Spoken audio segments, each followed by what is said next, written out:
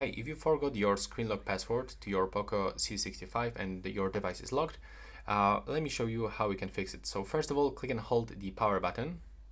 And now when you get this power off menu, slide like this to turn off your device.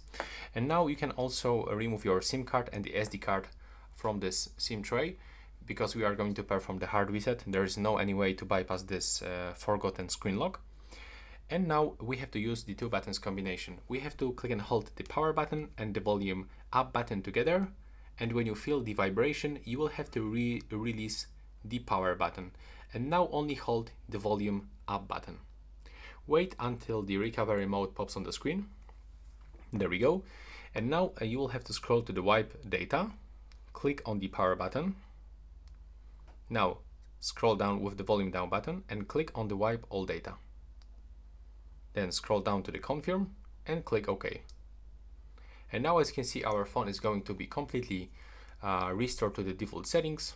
As you can see, it's finished. So click on this button to confirm. Now from here, click on the power button on the reboot and scroll select to reboot the system. And now your phone will be restarted and you will be able to set up your device as a new device. And that's basically it. That's all right now. Please subscribe to my channel. Bye bye.